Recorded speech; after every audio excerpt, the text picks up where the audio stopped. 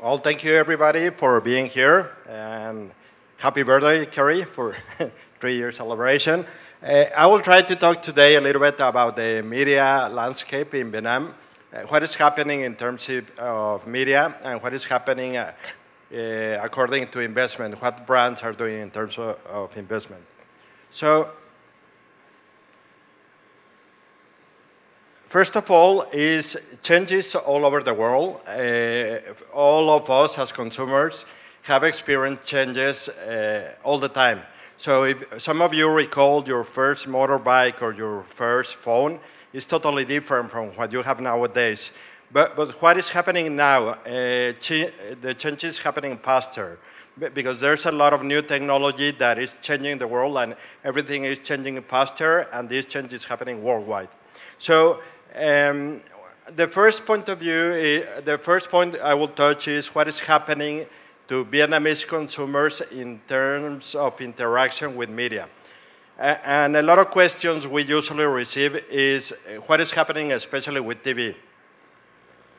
So TV is still the king in Vietnam because no other media can reach 95% of the population. But if you see the number in the left, it's very important, sorry, on your right, it's very important, but what happened in the last 2 years from 2014 to 2016, people spend 20% less time watching television. So it has two messages, this chart. One is in terms of reach, television is still the king, but to deliver your message, it will be every day more complicated because probably this trend will continue, okay? This is a little bit about television. Who is winning? If we see the digital part, what happened in the digital world? Well, the consumers in Vietnam spend around 90 more minutes from 2014 to 2016. So it's a good opportunity for all of the brands out there to understand like, okay, it's getting more complicated to reach the consumers on television. Let's look at some other options. And well, I forgot to, I go back on this slide. Besides television losing audience, radio, traditional newspapers and magazines are also losing audience. So going back to this slide is people are being more connected, they are being online.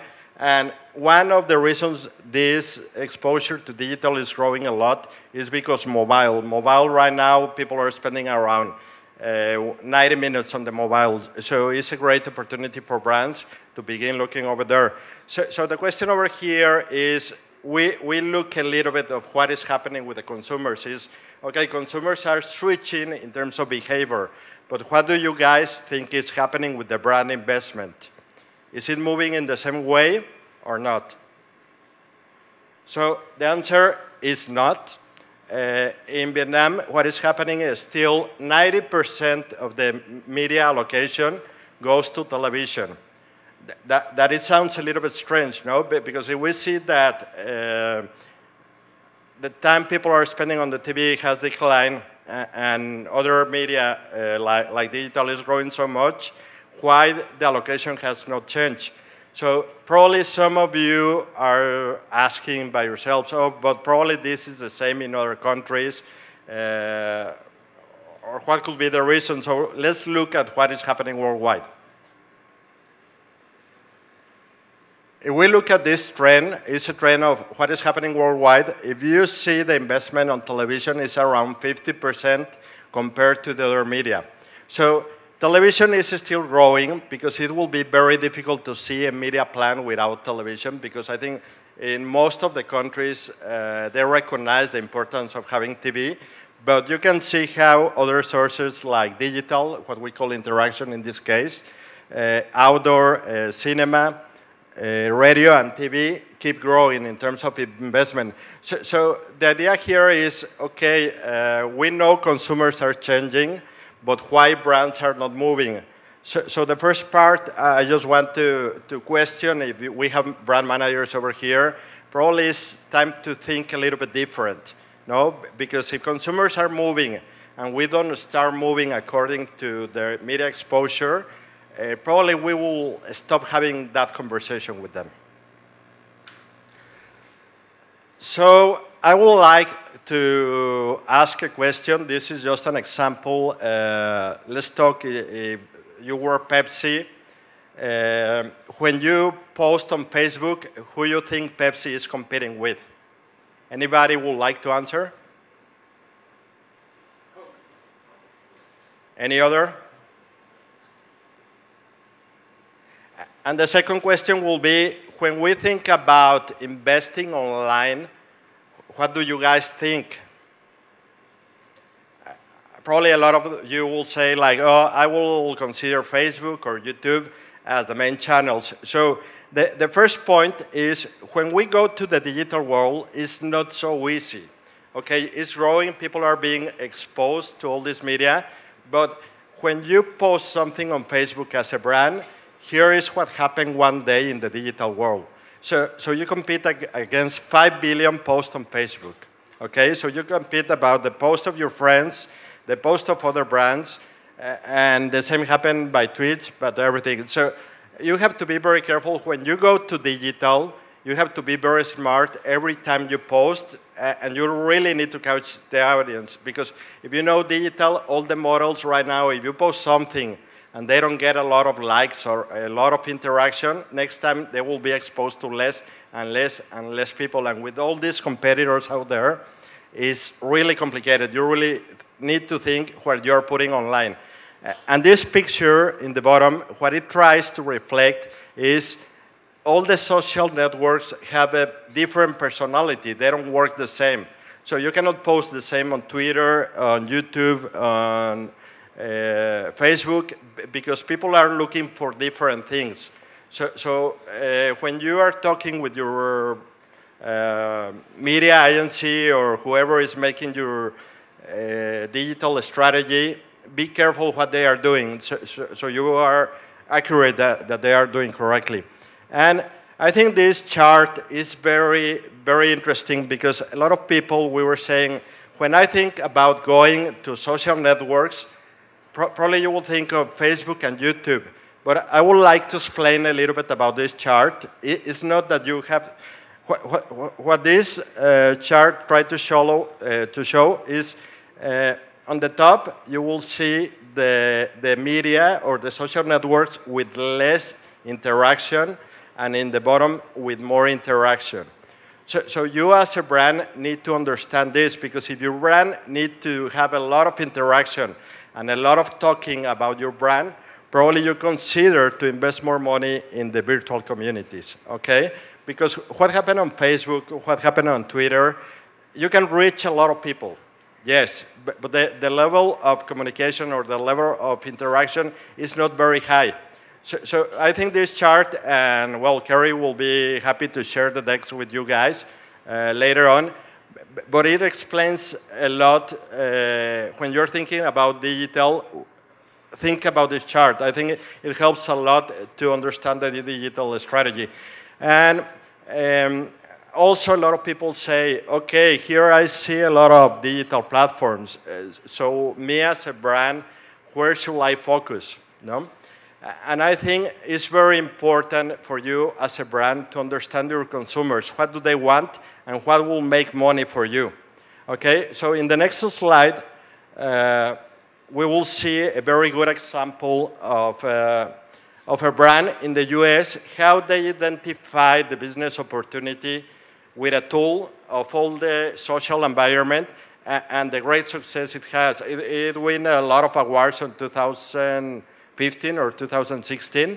So to launch Taco Bell's new mobile ordering app, we had to be louder and more disruptive than anyone else. With 1.6 million apps already in the App Store, we knew we had to go uber big on all Taco Bell's social channels.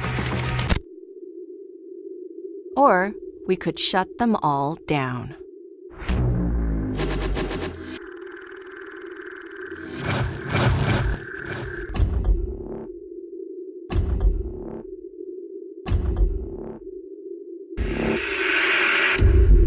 And launch their new app by making it the only place fans could engage with Taco Bell. A full-scale blackout across all Taco Bell's social media channels, each tailored to that specific channel. We shrunk Taco Bell's YouTube channel to a single blacked-out video, We launched a Snapchat story with 24 hours of blacked out messages. For Facebook and Instagram, we manually hid thousands of posts to create the blackout experience. And we developed a custom hack with Twitter that made us the first brand to intentionally lose all their followers overnight, only to regain them when the blackout ended a week later, all working to make the message clear. The new way to Taco Bell was only in the app. According to the news reports, you blacked out on Twitter, Facebook, Tumblr, and so forth. How long is your blackout going to be? What's the thinking behind it? Aren't those big advertisers for this? By blacking out all our social media areas, the people that are our biggest fans will now be the first to know that we have the app. No, Taco Bell hasn't been hacked or given up on social media.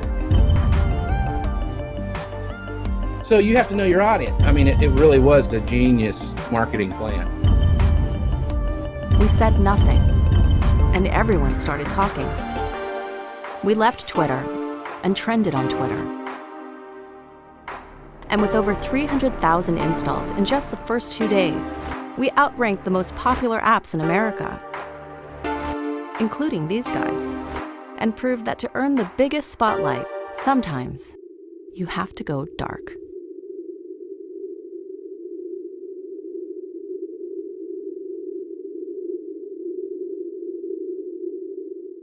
So I think this is a very good example. Probably Taco Bell was doing a lot of efforts in different social media, but in terms of revenue, probably it was not converting into money, no?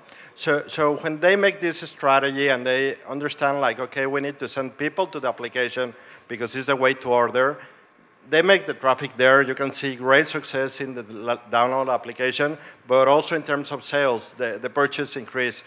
So this is a very good example. Like, when you think about digital, you have to be very clear where you have to go and what message you want to deliver to your clients.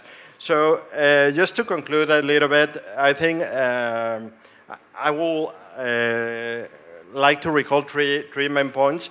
I think as a brand, if you have been doing things in the last years and you continue doing the same, probably you have a big chance of losing the communication with your customers. So you have to understand the trends and go according to the new trends. I think in terms of media planners probably 10 years ago was very easy. You have 8 channels. You just put the advertising on the TV and everybody can see you. Now it's a big challenge, no?